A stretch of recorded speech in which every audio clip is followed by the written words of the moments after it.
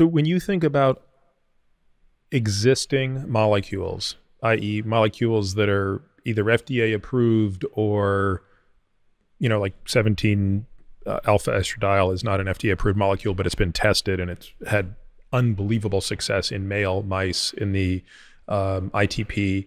When you think about canagliflozin, acarbose, of course, rapamycin, metformin, what molecule do you think of the molecules we know about today has the most potential for geroprotection? Certainly, if we go by the mouse data, it would have to be rapamycin. If we go by the human data, it would have to be metformin. Both of those are weak statement. In my qualifications for each of those is a pretty major qualifications.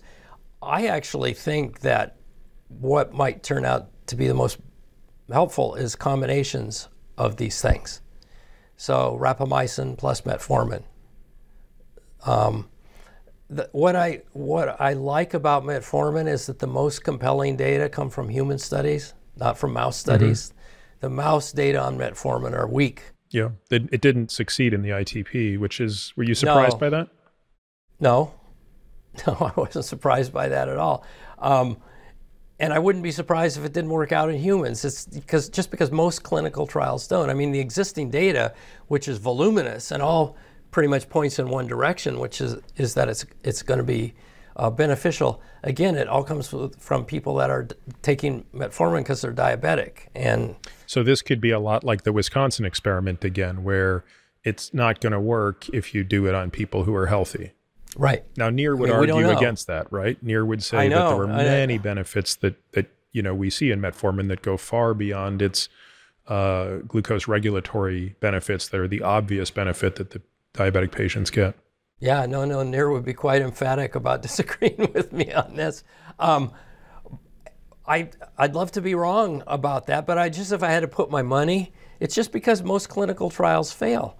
And most clinical trials fail because they were based on mouse data to start off with, at least. So maybe this is something new. It's certainly worth figuring out, just because the effects are so manifold. It's dementia and cancer and heart disease, and we don't know what else.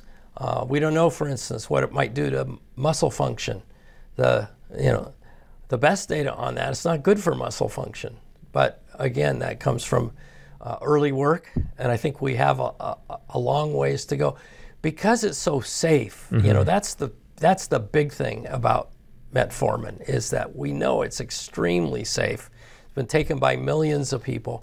We don't know that about rapamycin yet. But I think it ought to be a high priority to find out what low-dose rapamycin does. The trouble is, giving drugs of any sort to completely healthy people is something that the FDA is not going to go for. So we're almost going to have to work these things out on people that have some sort of illnesses to start off with. How would you dose rapamycin in a longevity trial, just as a thought experiment, given two pieces of evidence that seem to be at dialectical odds with each other? So they are as follows. In the mice studies, in all of the ITP studies, the animals were fed rapamycin in their chow, meaning they received rapamycin every day. They were always eating rapamycin. But based on our mechanistic understanding of rapamycin, we believe that the benefits come not from global inhibition of mTOR, but from the inhibition of mTOR complex 1 and not the inhibition of mTOR complex 2. And in fact, the inhibition of mTOR complex 2 might actually have some negative consequences. And if you were to take constitutively rapamycin, as patients do with organ transplants, you were suppressing both. How do you reconcile those two, and how would you design a clinical trial to address this if your stated purpose was increasing longevity?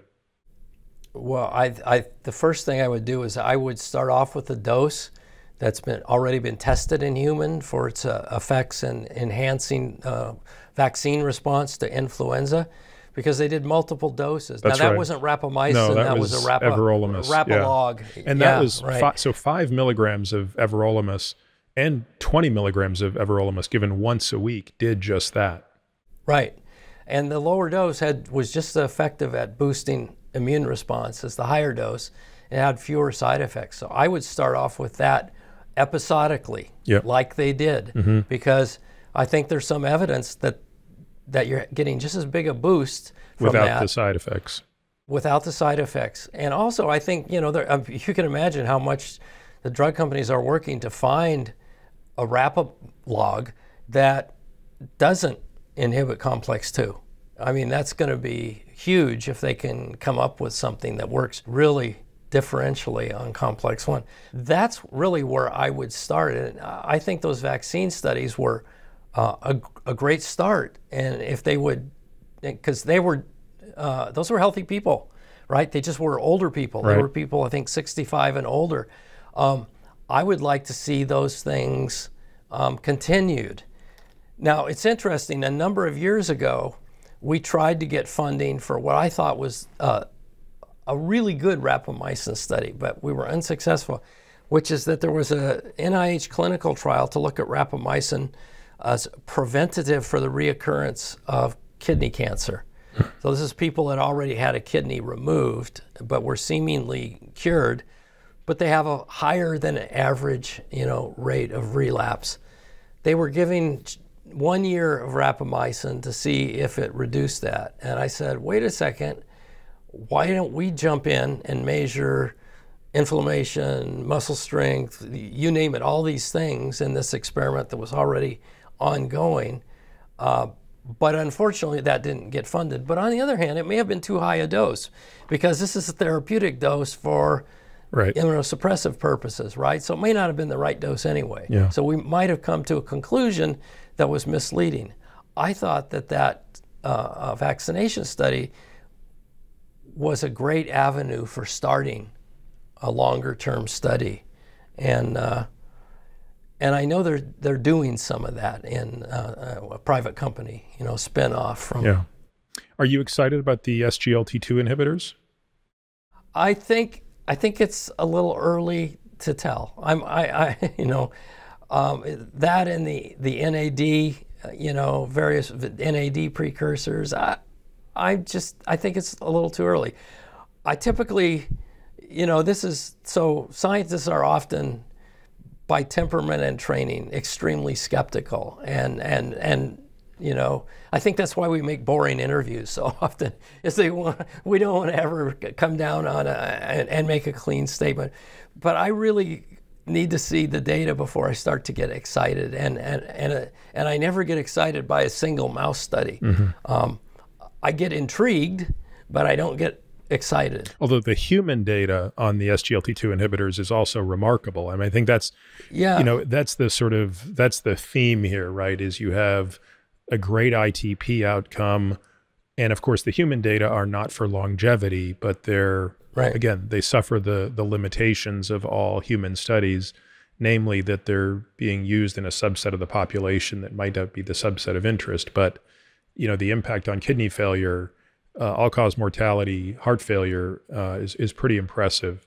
And I think what's interesting about what the ITPs show us with both canagliflozin and acarbose is that the benefits might not have to do anything with reducing, caloric intake, right? Which was the proposed reason for acarbose, but rather has to do with glucose kinetics.